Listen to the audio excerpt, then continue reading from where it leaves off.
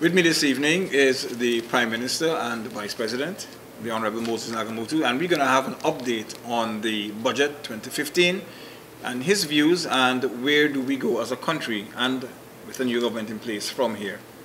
Thank you, sir. Thank you very much. With the new budget being approved, we have now at our disposal the full amount of monies that ought to have been allocated for 2015 from January 1st to December 31st. So some of that money has already been spent. As you know, from January to August had been monies that were spent before the approval of the budget, most of that by the previous government. So we had to, strangely enough, and it may look funny, we had to justify even some of the illegal and objectionable spendings of the past government. But we wanted to go forward. We didn't want to live in the past. So we are hoping now that from here on, we don't have to wait until March or April or May in a month to bring a budget. We are hoping that we can get a budget now that could be presented within the first month of the year. So a new 2016 budget will be on its way. And all those programs in the 2015 budget which had not been approved, implemented, will now be rolled over into the new year. In other words, we are expecting that we probably will have a bigger budget. We'll probably have more money to finance a greater number of projects. So I am very optimistic that we have come this far and showed Guyana that we have the political will, not only in difficult situations, to keep our promises to the electorate. As you know, we had the 100-day promise, which we said we had fulfilled to a large extent. Those that have not been fulfilled in terms of a promise, we are working on those to complete those. So you will constantly expect us to return to you, the Guyanese people, to report to you what we are doing about those promises that we have made. On the other hand, there are some major projects that will be undertaken which have been earmarked in the 2015 budget and which is rolling over into next year, 2016.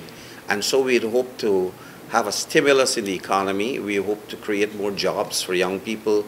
We are hoping to open up training facilities. Those 1,900 Amerindian youths who were being paid stipend to do political work, we are now going to give them stipends to enter into a training school so that they can have life skills and they can have what you call sustainable livelihood, not living on a dole, not living on a handout, not being treated as if they are begging the state for a pocket piece every month. So we hope that we will see some of these big projects coming on stream to open up lands, to create housing schemes, to deliver better on promises to help sugar workers, help rice farmers find markets.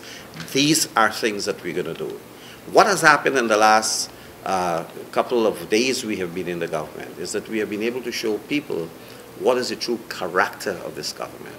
This is a government that is a no-nonsense group of people working day and night to deliver promises, to deliver projects, to deliver things that will satisfy the needs of the Guyanese people. Look at how many pensioners are now smiling, because they never thought that they would have gotten $17,000 a month in pension. Look at how many school cleaners are smiling, because they didn't think anybody would have even remembered them, that they existed, and they're working for measly salaries. Look at the social needs people who are giving an additional, who got a child in school, person without a leg, person without eyesight, person without any income whatsoever. We have decided that they should be taken care of. Look at many children going over to the schools in Berbice, in New Amsterdam from West Berbice, who have to use the Berbice River Bridge. They pay less. It is a daily a crossing, and therefore every day they had to fork out a little bit more. We are hoping that we could be able to get the minivans and the cars to lower the prices so that the people can benefit from the lowering of the toll. And look at the many people who are now going to the gasoline pump and the diesel pump, and they're getting less, they're paying less for diesel at the pump. It must impact. It must mean something, because when fuel is cheaper, it means that the cost of living goes down. You take fuel to make products, to manufacture, and we are hoping that all of these things can be rolled over into benefits for the Guyanese people to ease the burden. Look at the housewives going into Bounty and some other supermarket, and they can pick up some sausages, and they pick up some chow mein, and they can pick up some goods that are no longer attracting a VAT. Each cent counts, each dollar counts, and at the end of the day, so many people will be saving $680 million out of the enlargement of the basket of goods that would be free from any VAT. So we showed our character. We showed the Guyanese people that we mean business, and we are here to work for you. Look at me. I have been in a campaign non-stop for 7 months. I haven't had a rest. I haven't had a vacation. I'm here on the grind day and night, day in, day out, and I'm here as your servant. I'm here working for the Guyanese people. And so we have decided now, while the budget was being considered, we decided to extend the Parliament. Parliament usually goes in recess from August 10th to October 10th under the PPP government.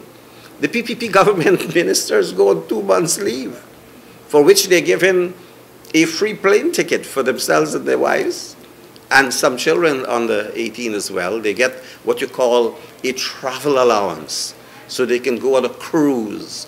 We have decided to cut 1 month of that recess that was stated in our standing orders, stated in the rules of the Parliament, that you shut it down for 2 months. We are not shutting down the Parliament, because we are coming back here now for local government elections in December. So we're not going to have any rest. We'll just go out there and perhaps attend to our business, speak to the people in the diaspora, and update them what we are doing, going into the countryside, and update our people on what is happening in Guyana, because a lot of distortion is taking place, and we have to want to deal with all these distortions, because if you don't know the facts, you will say, hey, our government is not talking to us. So we're going to be using the holidays to talk to you, and we'll be coming back in October, early October, and recommence the sitting of the Parliament to start passing some of the laws we have not been able to pass, and also to start preparing the way for local government elections, where we can hand power to the grassroots people, to ordinary people, so they can run their communities, they can run their own affairs, and the government is going to make sure that they have a subvention, they have financial assistance. So this is the way forward, as I see it, a very exciting path ahead of us, but at the same time, we are not saying it's going to be easy. It's going to be very rough, and that is why, in the people's interest, I've been talking in Parliament about something called bipartisan cooperation. We are talking about how to cooperate with the opposition. I would like to engage Jagdeo in a conversation, a serious conversation, a series of conversation on what we could do to work together.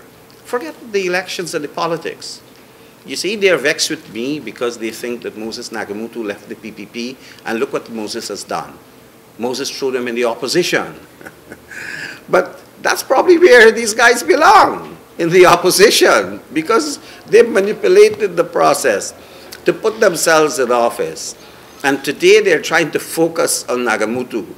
You know, for example, last year the Prime Minister, they voted $23 million to buy a four-wheel vehicle so that Prime Minister Sam Hines could go to Linden, he could go to Berbice, he could go to Essecubo, he could go to the Rupununi if he wants, he could go to Madhya if he wants. And do you know what happened with the $23 million? They took the money out of the man's budget, and Finance Minister Ashley Singh bought a $19 million Toyota Cruiser for himself. He traded in one of the finance ministry vehicle, and bought a car, and he bought another pickup. So he got 3 vehicles. 3 vehicles which we had to recover. But not one was given to the Prime Minister. When I became Prime Minister, all I got is some broke down vehicles in the yard of the Prime Minister. The house broke down. I can't live in the Prime Minister residence. I'm living in my own home. I've been living there since 1985. They got big holes, craters, pothole. When I went there and this new government fixed up the pothole quickly, Jack David then said, oh gosh, Moses living in posh environment. When all these years, they decided they're not going to fix that street. When we decided that we're going to repair after 23 years the house where the Prime Minister used to live, they got on the roof, they got plastics and so on the roof catching water. The furniture disappear. The beds are horrible. No one can sleep on those things. I found stinking rats in the kitchen. We're trying to repair it. They said, hey, look, Moses, as Prime Minister, is now living a Cadillac-style living. They want me to drive around Guyana in a jackass cart. They want me to live in the Prime Minister's residence sitting on a pira. They want to show Guyanese people that they could attack the image and the character of Moses Nagamootoo. This whole campaign is about how to destroy Moses Nagamootoo. But you're smarter than that. You know why they're doing this. You know why they've decided to personalize the politics. One is because of their racism. They don't want to work with the other people of this country. And 2, they realize that Nagamootoo in a government will stand up against all of those who are corrupt and will see that justice is done and that they'll have to account for all the missing vehicles. They'll have to account for all the missing property because we set up systems to deal with that.